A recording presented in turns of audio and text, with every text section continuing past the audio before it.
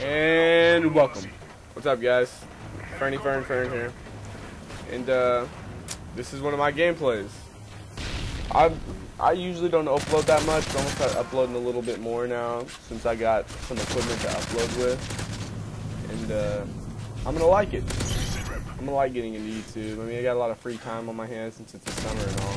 I mean, the summer's winding down, but I got enough time. And yeah, this is a pretty good gameplay. I'm using the PM9. I use the PM9 until I run out of ammo, and that's when I pull out the FMGs. This is when they were overpowered. But I only use the FMGs till I get Scavenger back. You know how it is. Well, anyway, YouTube. I'm going to start getting into this stuff now.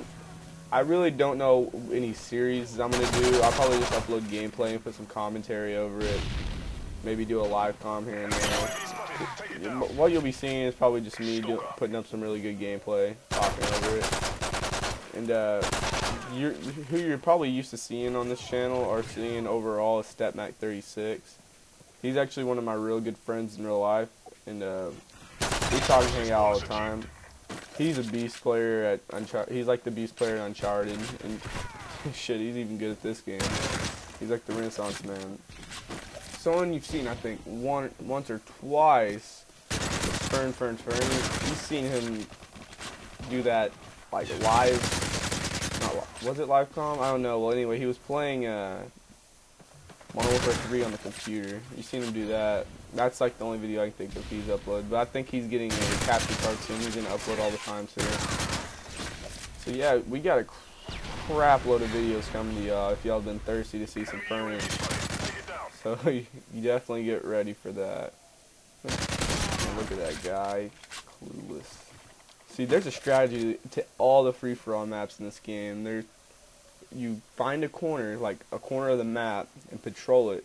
Because the way the spawns are set up in this game, they'll try to spawn someone near the closest spawn point to you, which is usually going to be behind you, or like behind a corner.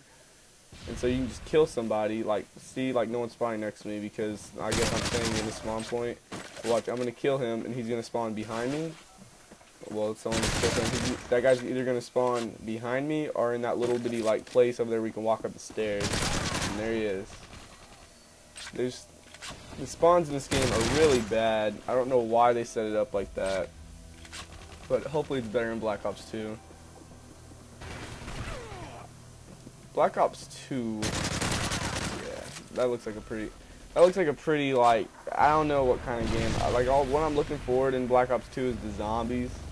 Like, I kind of got into zombies a little bit in Black Ops 1 and in World at War. It was pretty fun. But, I don't know, I usually stick to the multiplayer aspect of the game. But, I don't know, Black Ops 2, and the multiplayer looks like it's going to be stale. All they showed is, like, everyone's been breaking down the game. It's only based around like this one gun. It's like a light machine gun. Could be a light machine gun, a submachine gun, or an assault rifle. I don't know. It just. But they're all like the people who make Black Ops, which Treyarch, they're always like hardcore competitive into the game.